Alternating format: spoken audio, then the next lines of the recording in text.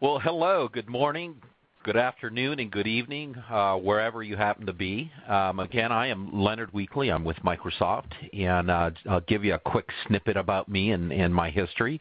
Right now, I'm in the venture integration team where I am doing a lot of mergers and acquisitions. As you know, we're quite active and we're a serial acquirer. My background also includes working on the Human Genome Project. I've worked in manufacturing.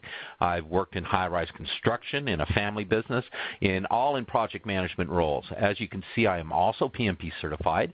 And so what I want to get out of today's and what I want to impart on you folks is, one, first to have a little bit of fun.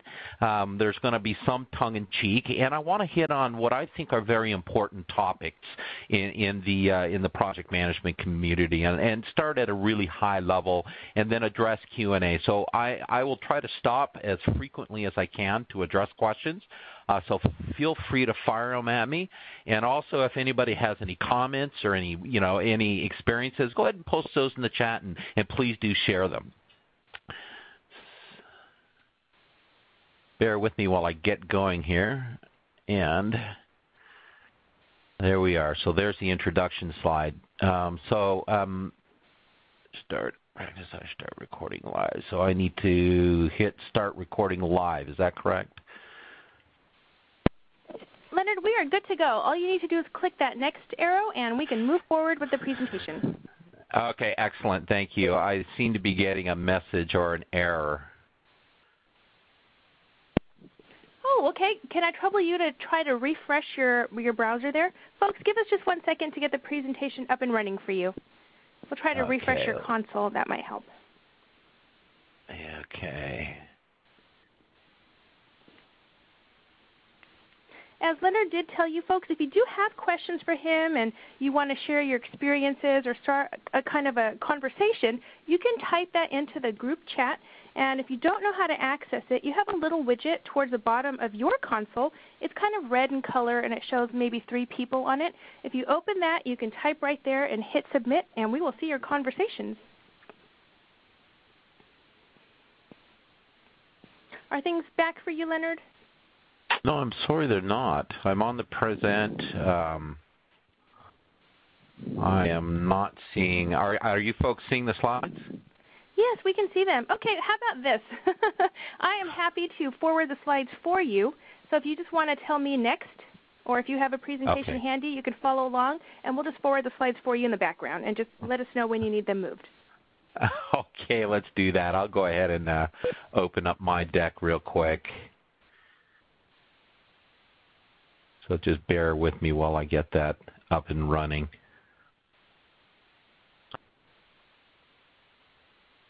This is a great example of how do we react to issues.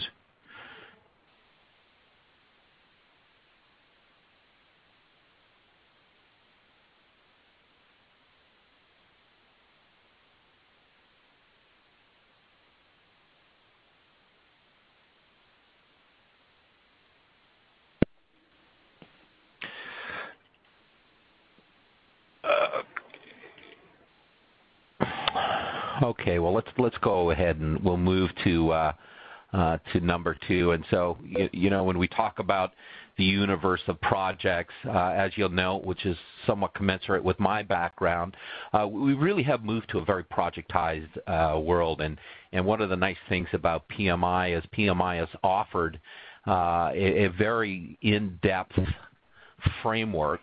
But one of the things that we know, and one of the things that as project managers we learn through the course of our career, is that the framework is just that. And how you apply the frame in the project management universe and in the projects that you do is really indicative of the domain in which you're applying that. And one of the things that I tell folks is that you need to first look at the domain. So in my case, whether it's a merger or an acquisition, or whether we're developing a software product, we're building a skyscraper, we're building a course to teach project management, that it's the underlying domain that you have to first take a look at, and then how you apply project management. I'll give you an example of that when we take a look at risk. there are definitely detailed ways to take a look at risk planning and risk management. For example, Monte Carlo analysis. Monte Carlo analysis is great if you're sending a man to the moon because of the level of danger, or you're doing research and looking for oil, as an example.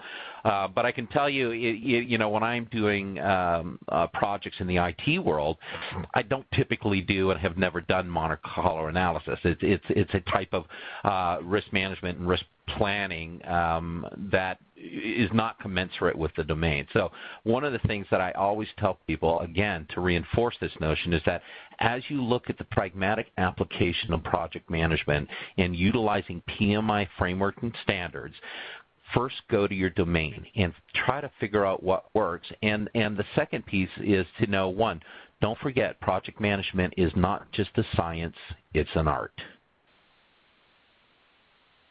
So moving on to slide 3 now, as we really take a look at projects, one of the other things that I've seen, and I can use a real-world example, and this is one that I can share, is so I'm helping to lead the integration of the Skype acquisition. Well, as we started to take a look at the sheer size of implementing and developing a brand new division of a major corporation, it became very evident that this was a big enchilada.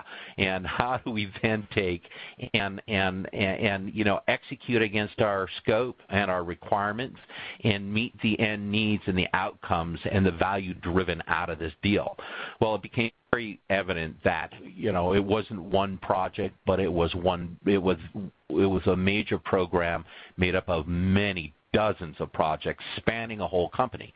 And so that functional decomposition of the integration work really helped us to put this into manageable pieces. And then also leveraging PMI standards, we're then able to not only take a tops-down perspective, but a bottoms-up validation across the whole portfolio of projects. And so this allowed us to put in a PMO structure, or what we call an integration management structure, and then track and manage the project as we left the planning phase. One of the key areas, and as we move to the next slide, slide 4, one of the key areas for us is really defining a stakeholder. And so, typically what I see happen is as people take a look at the customer, the person who's going to receive the value, the benefits, the end product of the project as the single and only customer. What we find out, and I can tell you through my experiences and also the mistakes that I've learned, is that your customer is your stakeholders are a lot broader than just that. So let's take a look at an example. Let's take a look at an IT project where we are delivering a software product to market. We have external customers who will receive the product and who will utilize the project, gain value and benefit, but we also have many internal stakeholders who have a stake in the development and the implementation of that project. So identifying who those stakeholders are, and then identifying why they're a stakeholder. And example, a software engineer absolutely is a stakeholder. Why is that person a stakeholder? Because he or she has the responsibility to deliver a piece. And they have a need to be informed. They have a need to be part of the overall communications plan. They have a need to be involved in planning. And so, again, as you take a look at your stakeholder community, as a best practice, don't focus only on the end customer. Take a look across the broad spectrum of those folks who are not only involved in the project, but who may be sponsoring the project, who have a need to track the project outside of the product being delivered. For example, your finance department. They need to understand associated costs. They need to understand what your budget is, what your forecast is, what your actuals are, what the variances are. So they are a key stakeholder. And as you'll know, as you take a look at your stakeholder, they're part of the inputs into planning. They're part of the inputs into communication and other areas within the PMI framework. So as we move to the next slide. So, again, they're not all created equally. And what's important is to iterate, list out your stakeholders, list out why they're a stakeholder, and then also to make sure that you understand their roles and responsibilities. One of the things that I'll also say that I see is, and I can tell you I'm seeing this right now, so we're doing a big deal. Everybody's interested. Everybody wants to be involved, and so I have potential stakeholders coming out of the weeds in the woods, and so it's very, one of the things that I have to do is say, okay, I understand you want to be involved. I understand you feel you are a stakeholder and you have a need to be involved, or you have a need to be informed. Let's sit down and talk about what that is, and let's understand what your roles and responsibilities. So separating the wheat from the chaff. It's really important to also identify when folks are not your stakeholder, are not part of your team. And so out of that, you should then complete your stakeholder analysis, complete your RACI, and make sure that you have that roster of folks that are part of that overall stakeholder. So I'm going to pause real quick while I take a quick sip of water, and we'll move to the next slide, slide 6, and I'll pause to see if there are any questions before we start discussing scopes and requirements.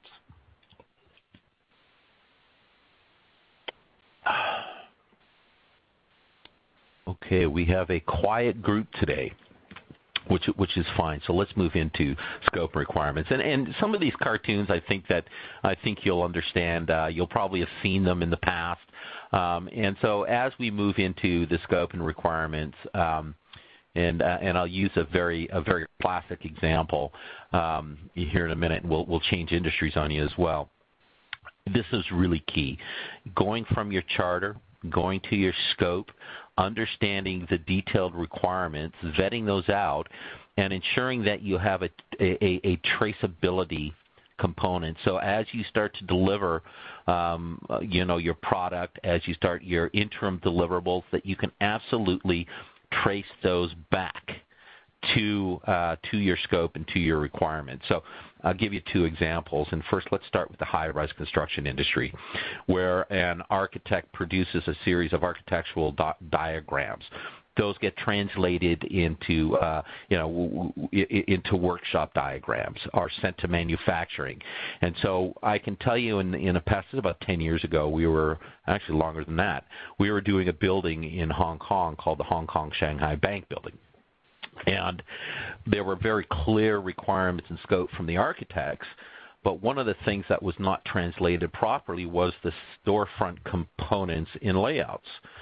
As a result, the contractor, the glazing contractor, came in and made some key decisions themselves on what the scope was. So what they did is they take a look at the conceptual architecture diagrams, went in, and then built out the storefront.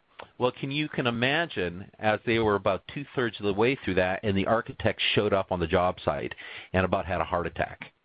And so the impact of implementing a solution that was not what the architect had desired and not following through on the traceabilities was a major rework of a large storefront component that had impacts on costs, had impacts to other stakeholders who had to deliver other components, lighting, electrical, plumbing.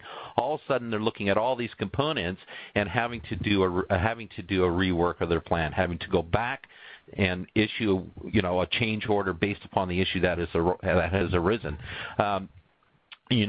Other key areas which you can see as well, where you build the wrong thing. We'll go back to the IT industry, is when you are delivering features and functions and you do not trace those back to your project plan. Example, where you have a feature you're delivering, part of your user interface, and you have scope and requirements. Those requirements, or business requirements, get translated into functional requirements and the technical specifications.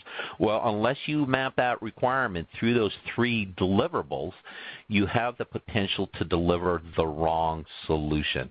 And so I've seen this in a number of areas where you have a junior team managing a major feature. They do not practice requirements traceability, and so there's no way to track or trace that business requirement to the end solution. As a result, and I've seen this happen a number of times, you end up with a solution with features that, 1, weren't part of the scope, or features that were implemented that were not part of the original business requirements. And you can manage the impact that has on release schedules, where either one, you've got to determine we need to pull the feature, or two, we either pull it or we do have enough time to go back and fix the problem. This is again a key part of not only your planning, but making sure that as you're executing and controlling your project, that you continually go back and do requirements traceability. What I recommend folks do is that you have that as a task within your project plan. So whether it is you're beginning to plan or do a rolling wave approach to planning where now you're going to a different feature set or planning that, or whether you're going back and saying, well, now we're going to plan and implement the storefront component of our high-rise building, that at that point you have a task in there, then that task denotes requirements traceability, and that you have a report out or a communications piece of that to ensure and to validate that indeed we have the requirements identified and we have a plan commensurate with the requirements to implement the solution, and that as a result, the value and the benefit of that solution will indeed be realized at some time after the project is completed. A big area, and I'm sure folks have discovered this in the past as well, where maybe you've been on a project and boy, you've missed a requirement.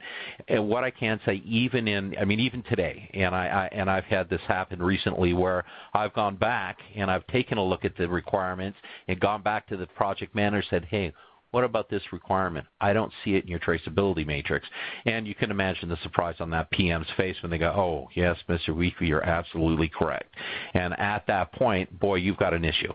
And that issue is an issue that gets reported and escalated, and how you remediate that issue can become a big problem, especially if it impacts your timeline and or introduces additional risk. Moving on to slide 7.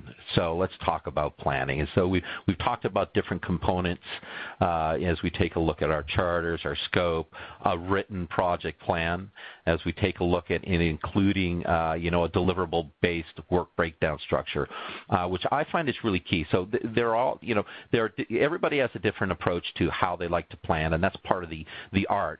PMI is very prescriptive on the science, but what I can tell you is from a pragmatic perspective, the areas that I really like to focus on is, one, making sure that we have a charter as part of the input. That charter is signed off by key stakeholders that are identified as part of the RACI.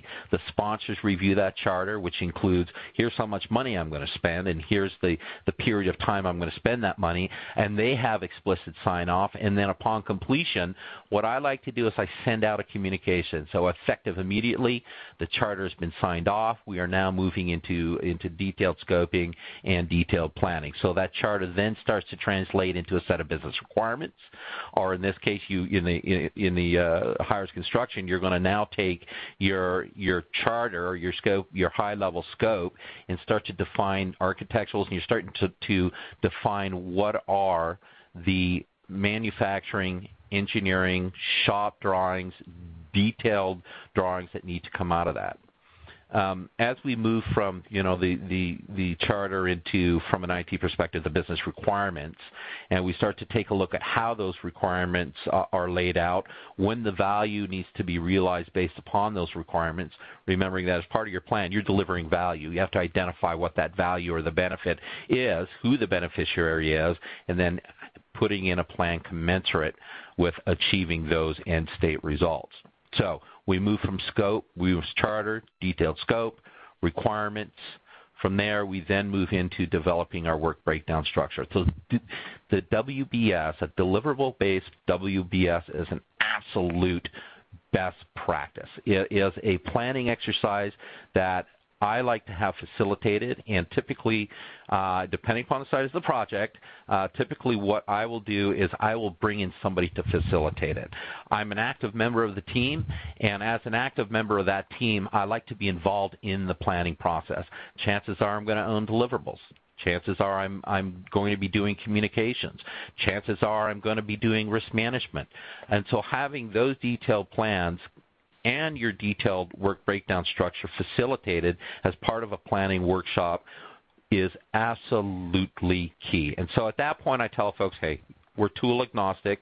We're going to whiteboard this. We're going to do this as part of a project launch. And everybody who owns a deliverable owns defining their work breakdown structure. And then from there, moving into providing estimates. So getting to the plan and getting to your estimates is not just the job of a project manager. The project manager is ultimately accountable for ensuring that they get to the plan, but they're also accountable for making sure they're defining who is responsible to build their deliverable-based work breakdown structure for the deliverables that they're going to own. A lot of times you see in our world today, because we move so fast, we kick projects off, we have so many of them. This is where I see PMs take a shortcut. And for example, if you're an IT project manager, you're developing a course, or regardless of what your domain is, chances are you know your domain really well. And can you sit down and build out a project plan? Probably so. Should you? Probably not, and for the reasons that I have already mentioned. And so one of the things that can happen as a result of moving forward and saying, well, I know my area, I know the people I'm working with, I'm going to build my plan out, and then I'm going to vet it. What has a tendency to happen when you take that approach is you don't get buy-in. You don't get ownership, 100% ownership of those deliverables. What you end up getting is compliance, where, for example, you have an engineer that comes out and says, I've got 6 projects going on. You have your plan. Those might go, yeah, that looks good enough. We'll get it done. And then what happens is they don't follow the plan. The estimates are incorrect. The plan then is no longer representative of the work that actually needs to get done. So again, going back to planning and making sure that you have your charter, you have your scope, the requirements are defined. You're also including your risk management plan, your change management plan, and in those plans you have the participants or the folks, the team members who own the deliverables or who are impacted by changing conditions within the project.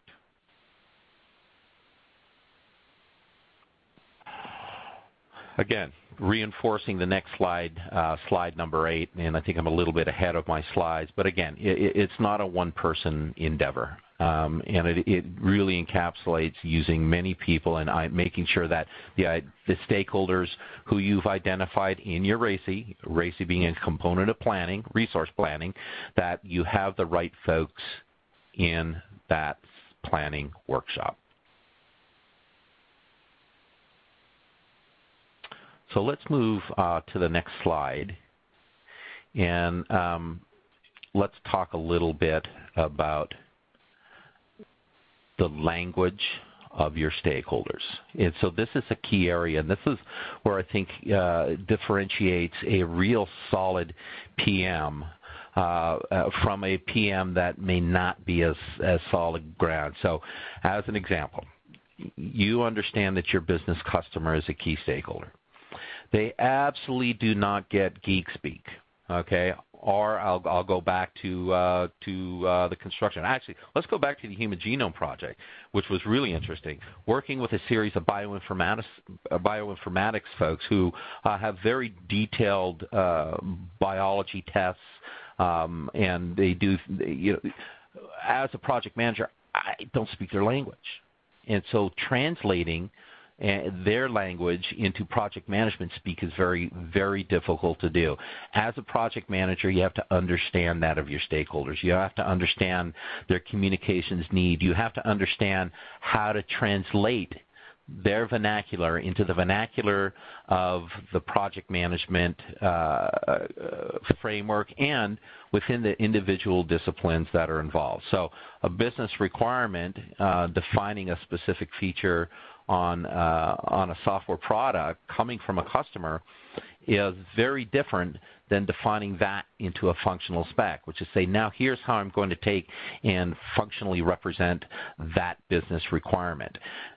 as you take a look at moving through the next piece of that and you start taking a look at your technical specifications, which are typically developed by the engineer, you'll see that the language that is used is very, very technical. And you will also note that the language that is used by the customer or the sponsor of your project is very, very different as well. The ability to translate that is absolutely key.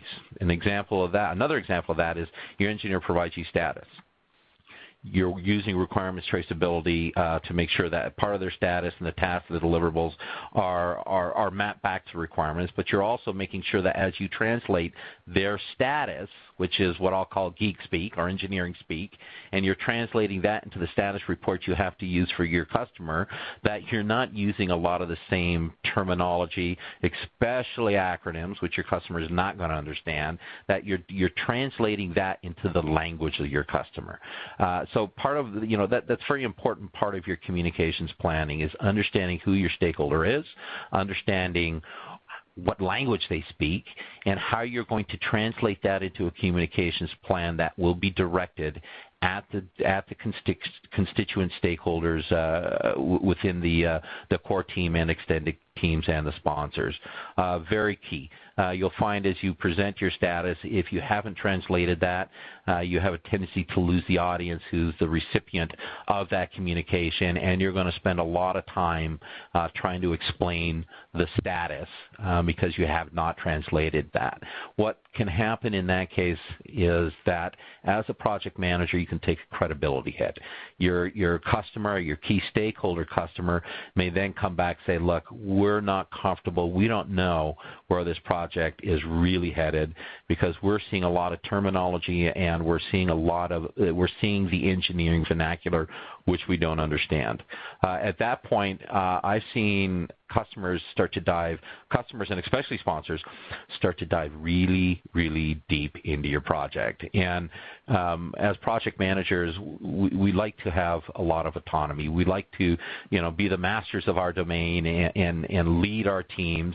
And it can be very uncomfortable the moment that you have a key stakeholder that's doing a deep dive because of your inability to articulate and communicate in the language that they speak.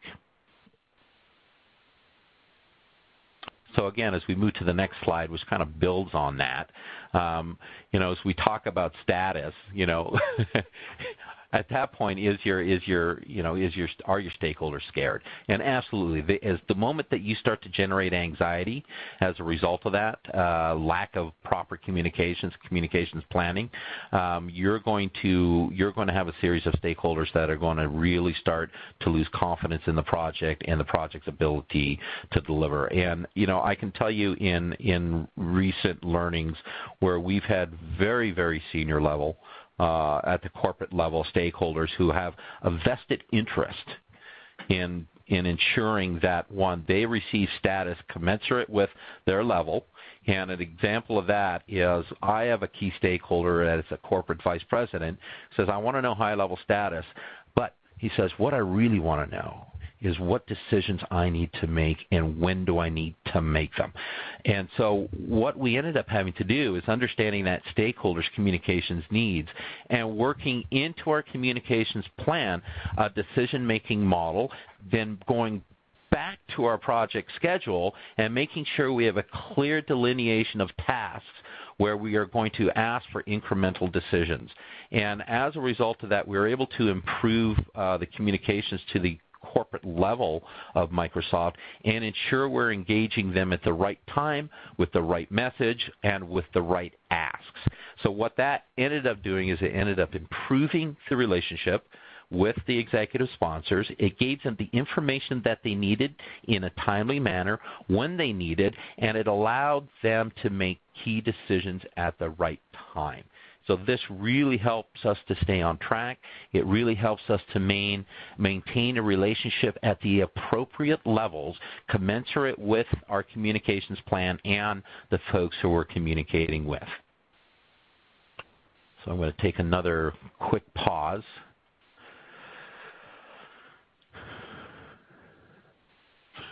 So as we move to the next slide, slide 11. Again, talking a little bit about status, inputs, outputs, and process. It really is about getting to the truth. And, PMI is very prescriptive, and, my intent is not to make this a class on PMI or a class on getting your PMP, but I think that's, another webinar for another time. But doing the due diligence, this is the real key message that I'm trying to impart. Do the due diligence. Make sure you spend the right amount of time doing your communications planning. For the most part, we have practitioners who are experts in their domains, who have team members who are experts in their domains. They know how to deliver. They know how to engineer. They know how to provide solutions. They understand the requisite value and the benefits that will be received as part of that. That's typically not the problem. The problem that I see, one is planning, which we've covered, but the other one is communications. And this is a skill that one, as a project manager, it's my philosophy you need to develop. And an example of that would be precision question and answer. So when I am presenting status to a senior executive, I don't ramble on. I am to the point. I communicate with precision, and then I pause. And I wait for that executive to answer the question. And then I give the answer to that question, again, with precision. I answer only the specific question. I don't ramble on. And once the question is answered, I pause. And I give that executive an opportunity to ask a follow-on question. And if I don't get one, I move to the next piece of my status report in the same manner. And so that's an example of precision question and answering. It's a skill that as a project manager and a program manager, I've learned to develop over the years as a means to impart successful communications. I also put that as part of my communications plan to the executives. The reason I do that is so the rest of my team understand the translation of their detailed status, their technical status, into something that's consumable by a different stakeholder and a different audience. Another good example is presentation style. So it's not only how you articulate your communications, but how do you show up? And do you show up in a manner that demonstrates your ability to communicate, demonstrates your authority within the project, demonstrates that you absolutely understand where your project is at, you understand the status, and you can articulate at the many different levels of the stakeholders who are the recipients of the communications that you need to impart. So again, just to reinforce, communication style, how you show up, understanding the communications needs of the different stakeholders, and ensuring those communications are customized to the needs of the stakeholder will give you a ton of credibility that will, it will take you further into your career. And so, because you have that credibility, you're going to be requested for future projects. They're going to look at you and say, "Man, Jane did a great job. Her engagement with us was good. She showed up well. She tracked her project. Her communications were excellent. Her project got completed. Delivered the value. Delivered the benefits. Boy, we've got a strategic project we want to put Jane or John on because of how they've shown up and how they've demonstrated their ability to communicate to the senior teams and to manage their project." So again, I think a lot of times, and I see this, PMs don't do communications plans. And as a result, they move forward in an ad hoc manner, and it really does puts their credibility at risk. It definitely does. And I can tell you that from personal experience. That's when I had to learn the hard way. And I was fortunate enough at the time that I had a really good mentor. I had a very good manager who said, "Len, take a step back. Go back to your communications plan. Go back to your communication style, and we will enforce that, or we'll support that with providing you additional training so that you get better." And over time and over a number of projects, I did get better.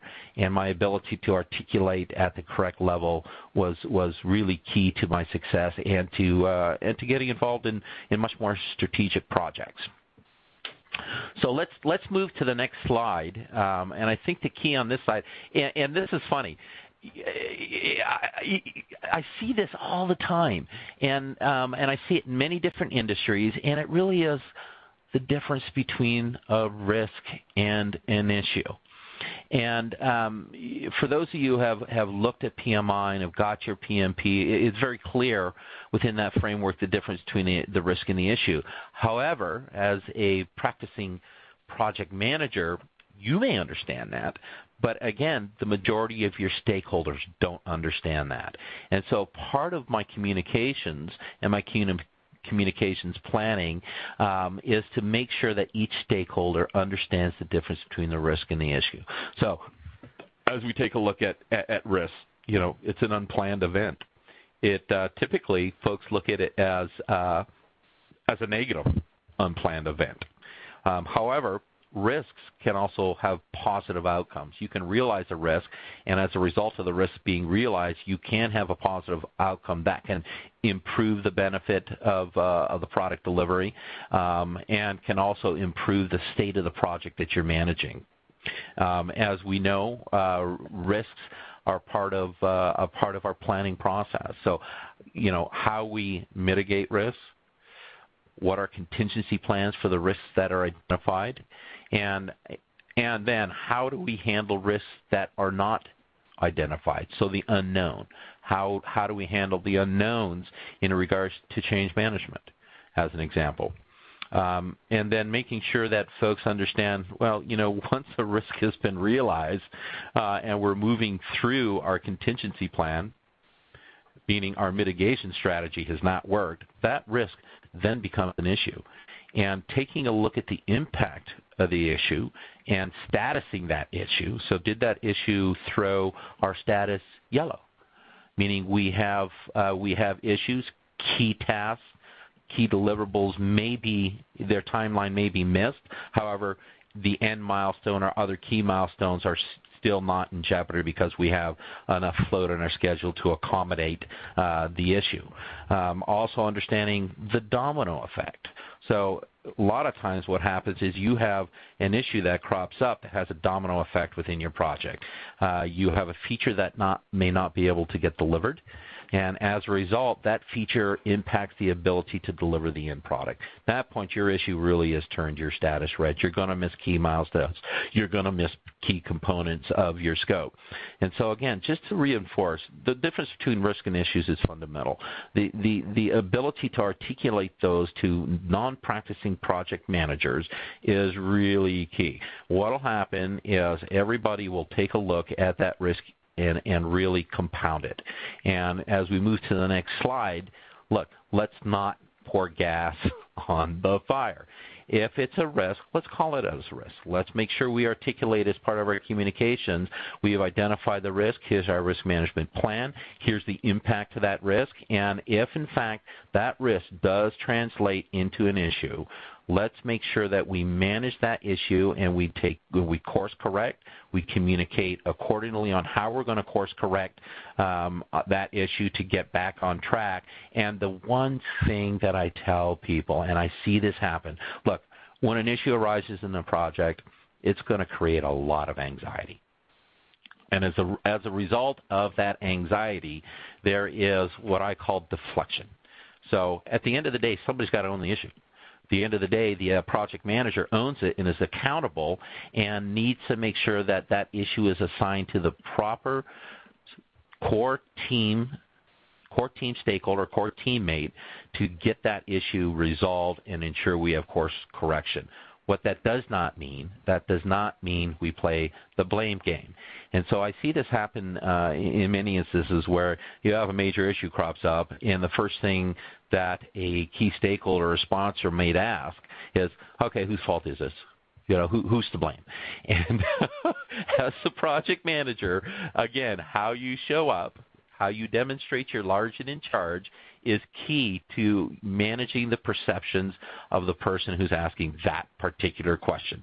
And in the end, it's not about the blame game. It's not about deflection. It's about accountability and responsibility and owning the problem and making sure you demonstrate to your key stakeholders and sponsors that you absolutely own the problem, and that you have a plan in place to course correct, that you clearly articulate at the level commensurate with that stakeholder the impact of that issue and how you're going to course correct that issue. And again, as you can understand, issues create anxiety. As a project manager, as the person who should be large and in charge, how you show up, how you manage that issue, how you course correct is absolutely key to your credibility. So let's move to the next slide, and let's talk a little bit about tools. So we see a plethora of tools out there, from Primavera to MS Project to Excel.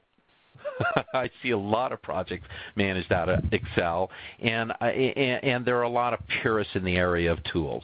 It's kind of like, I'll give you an example. As you take a look at the Mac and the PC, well, there's a little bit of, what I call technical religion involved there, where Mac folks are very passionate.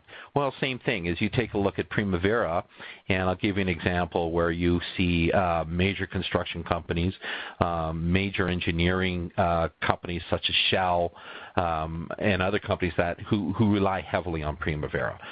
You see other companies, smaller companies, who use Microsoft Project or Project Server. I also see, as I said many times, folks are using Excel. At the end of the day, my advice is twofold. It doesn't matter where you manage the project. It's, can you demonstrate your ability to manage the projects that are commensurate with your organizational standards? So you can manage it on the back of a matchbook, then manage it on the back of a matchbook if the project's that small. And obviously there's a little bit of tongue-in-cheek involved in there, but the message that I'm trying to impart is that tools do not make up project management. Project management utilizes tools to get the job done. Status reporting, tracking schedule, understanding critical path, all of those things. And if you have a tool that can do that, and I've seen folks develop complex Excel workbooks that calculate critical path. Now, I think it's kind of funny that they do that. They're Excel gurus, but they don't like Project, or they don't like Primavera, or they don't like another tool. And so as a result, they're able to successfully manage their projects in Excel. Now, obviously, I like to move them onto a standard project management tool because organizationally, or within your program management office, tool standards are key. So if I am running my project in a standard project management tool, and my partner is running it in a non-standard, they're running it on the back of a napkin, or they're running it in Excel, if in fact that project manager has to leave that project for whatever reason, the ability to pick up that project and ramp up very quickly as the new project manager is going to be key. If I'm going into a tool that is non-standard, or I don't know, or I don't understand, it's going to inhibit my ability to come up quickly. And so the key message there is choose your tools, choose them wisely, use them commensurate with the level of the size and complexity of the project you're managing, and ensure that if somebody has to step in, that they can clearly step in and get up to speed very, very quickly. This is kind of the hit by the bus theory, if you will. And if you don't have an organizational standard, then try to put one in place, because I think that's going to be key when you have a group of project managers who are either working in a specific organization or working out of a PMO, that those standards are in place and that they're properly trained in those standards and those tools. So, the project management tools is no different than the tools a mechanic uses. And you'll have a mechanic that will use different tools for different jobs, and not every mechanic is made the same. And you may have one mechanic that uses a crescent wrench and another mechanic that uses a pair of vice grips. In the end, are they able to achieve the job? Absolutely. Do they deliver the benefits of value? Absolutely. And so that's my note on tools for today. So let's move forward. I think we're running a little bit ahead of schedule, which is good.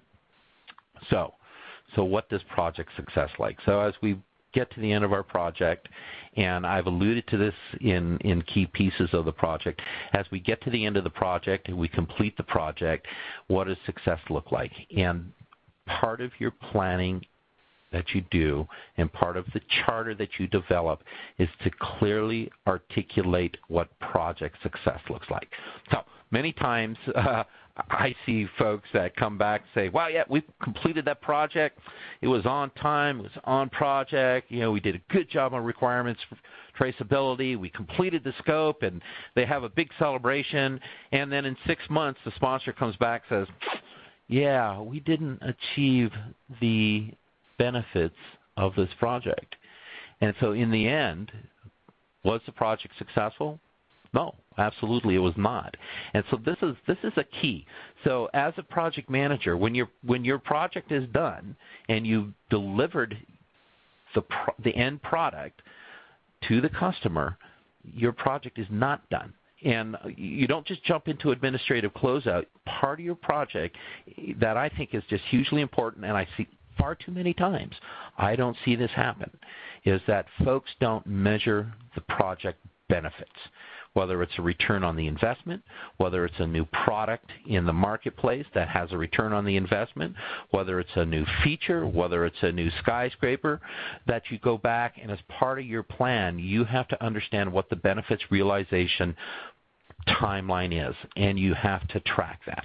Another example, as we integrate Skype as a new division here at Microsoft, we know that the moment that we're done integrating Skype and they are a fully operational division, we know that our work has not completed. So we have a process that we put in place, and we call that post-integration governance. Sole purpose of that process is to ensure that the benefits of that acquisition are realized. And those benefits may happen over many years' time. At that point, there is a PM or an integration management director whose role it is not only to ensure that the integration is managed and executed well, but whose role is to stay with that integration through the governance period and to ensure that those benefits are realized. In many cases, because of the size and complexity of the work we do, we'll get through a period of time during governance where we start seeing where certain benefits are not being realized. What can happen then is that can spawn a project. We take a look at, okay, why is this benefit not being realized? What do we need to do to course correct this benefit and not being realized? And again, benefits realization, is that part of our risk management plan? What do we do if we, how do we mitigate that? How do we track? If it becomes an issue, how do we course correct? And so this is where I see, many large projects ultimately fail, is because they don't have the post-project governance period where they map and they manage the benefits realization, that the project managers move very quickly to administrative closeout. And so setting this context with your sponsors very early and making sure you have very clear decisions and approval on how the governance period or the benefits realization part of the project is going to be managed is very, very clearly outlined and planned. Now, there are two options that can happen in that case. One is your sponsor moves the benefits realization or governance to a functional line manager. So this functional line manager is responsible for the support, continuing support of the feature or the product that you've delivered. That functional line manager will manage it through the governance, and if the benefits aren't being realized, we'll spin up a project that may call you, they may call you back in or may not, to course correct. And you see that a lot, especially in the software industry, where we deliver features, and sometimes those features are very well received. They achieve their benefits. Sometimes they're not well received. And we have to go back and take a look and do some root cause analysis and take a look at the root cause and then course correct. And that can mean everything from, from expanding the feature set, or it can also mean we're going to pull that feature set, which means we go to the core product and we take a look at what engineering work has to be done in order to extract that feature set and to ensure any feature dependencies are identified, and our next release will have that specific feature either enhanced or pulled out. So I think we've seen that clearly for some of the online properties that we see who have done very recent implementations of multiple features where they have not been well received, and we won't call them out, but any of you who are into social media and online a lot will know who some of those are and may have experienced that. Again, I think part of that is, did they have a clear benefits realization plan? And, it's interesting, as you take a look at PMI, PMI does not do enough to take a look at benefits realization. It's mentioned. It's I would say lightly part of the project management framework, but pragmatically, this is the one that folks miss quite often.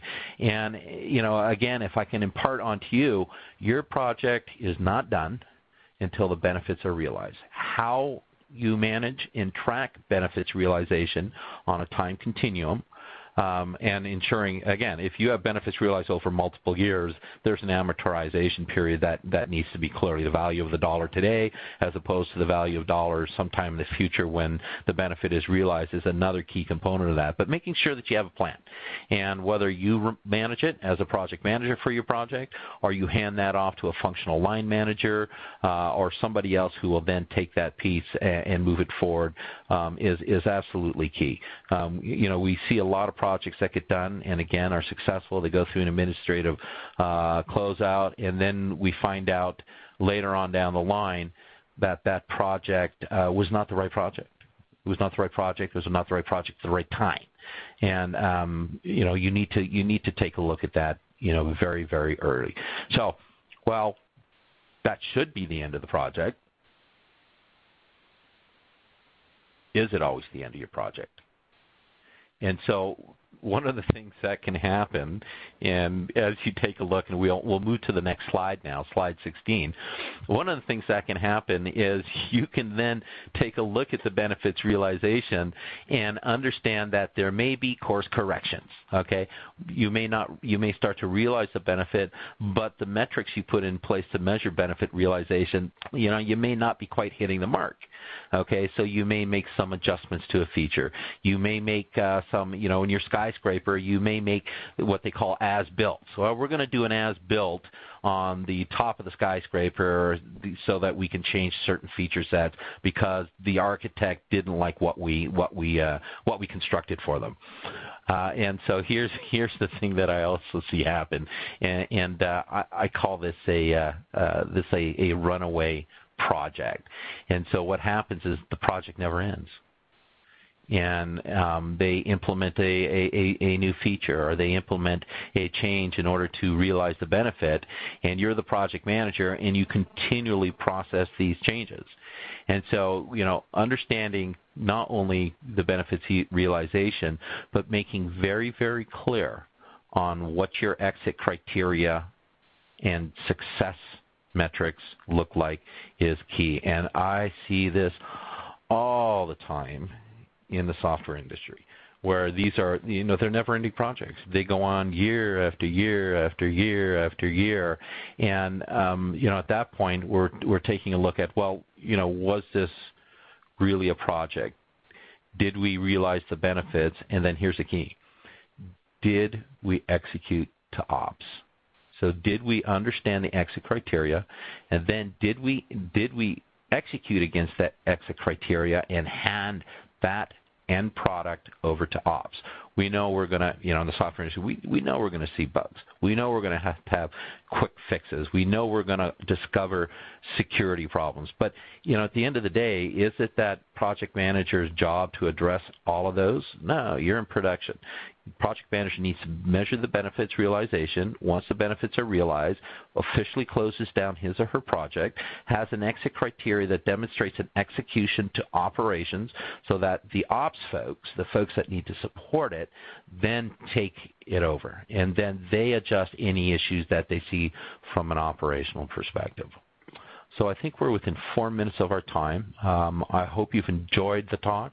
And again, the intent being to let's hit it high level. Let's be pragmatic. And let's make sure that we're pragmatic not only from a domain perspective, but the application of the project management framework to the domain itself. So I appreciate everybody's time today. And I believe my contact information is out there, and I'm always open for questions or for emails. Great. Thank you so much, Leonard. Actually, we do have just a couple minutes remaining. We have received a few questions under the QA tab. Are you able to see that? And do you want to take a couple? Yeah, sure. Let me go through these. So let's start at the top. Dennis, HR tells us to stay. Wins the lottery instead of gets hit by the bus. So I'm going to struggle. I'm going to ask Dennis to provide a little bit of a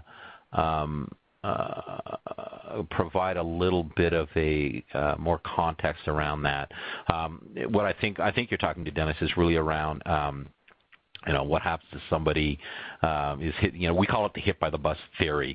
Or they win the lottery and they're gone. HR is then saying, well, no, we need you to stay, or we want you to stay, or obviously there are compelling reasons not to have a key project management resource. So if that is in case the context of the question, here's what I can tell you. If I win the lottery, I can tell you from a personal perspective, I would probably continue doing what I do. I love it. And it is a passion. I like to take my time with project management. I love to teach. I love to coach, and so it's a major part of my life. However, there are lots of folks out there, for obvious reasons. If you win the lottery, you may be living on some beautiful island with palm trees and sipping drinks with umbrellas, which is great. The responsibility we have as a project manager is to make sure that you exit properly and you exit well, because that's how you're going to be remembered. And making sure that you have a proper handoff. And remember, a handoff of a project is almost like a little project in itself. Make sure you hand it off correctly. All right, let's move down. Not familiar with PMI. Is an absolute formal process within PMI, and it has inputs, process, and outputs, and you can go to PMI's website and you can actually take a look at the PMBOK. You can download it in digital, or you can buy it in book form. And what I tell folks is, you remember the PMBOK is a framework, and that PMI provides you with a framework, but there are a lot of books on communications planning. There are a lot of books on project scheduling, and it is those books that complement the framework. So let's talk about what resources are available for better ones in regards to communications planning. So let's talk about communications planning resources. There are multiple types of resources. There's the medium which the communications are delivered. Those can be websites. Those can be Word documents. They can be portals. They can be presentations. And then there's the resources that need to be available to develop the communication. So I don't do my status reports in a vacuum. I actually do my status reports with the core team, or for programs, I do my status reports with my project managers who deliver those in Project Server. I then consume them, I summarize them up, and I deliver them back. And I ask for my project managers or my core team members to validate it, and then I use the output of that into a PDF form then to deliver it. And or at the executive level, I'll develop slides out of PowerPoint or whatever tool that you decide you want to use. So back, Dennis, is another question. Am I saying that most failed projects are a result of poor planning and B, poor communications? So yes, I know folks have heard this. You can either plan to fail or fail to plan. Look, projects fail because of bad planning. Absolutely. And planning is just not your project schedule. And so the PMBOK is very prescriptive. Do projects fail as a set of communications? They can. And so if I miscommunicate my requirements, and they're not documented correctly, can my project fail? Absolutely. Now, does a project fail because I'm a bad communicator? No, I may not fail because I'm a bad communicator as far as communicating status, communicating up to executives. But again, as I mentioned earlier, that does lend to a certain level of credibility that you project, as well as confidence that your key sponsors may have in your ability to communicate. So I've seen where folks have been poor communicators, but just awesome project managers. They get the job done. The projects deliver, but they need help in the communication side of it. So can we categorize stakeholder as a, I'm not sure I understand, as the VE or VE stakeholders? I think we're going to need some clarification on that one. I'm not understanding the context of it. So let me open it up. Maybe I'm missing something. Category stakeholders versus vendor are -VE stakeholders. Yeah, sorry, Abdul. I'm not quite sure what your question is. But if you want to try to restate it real quickly, maybe we have enough time that I can get it addressed.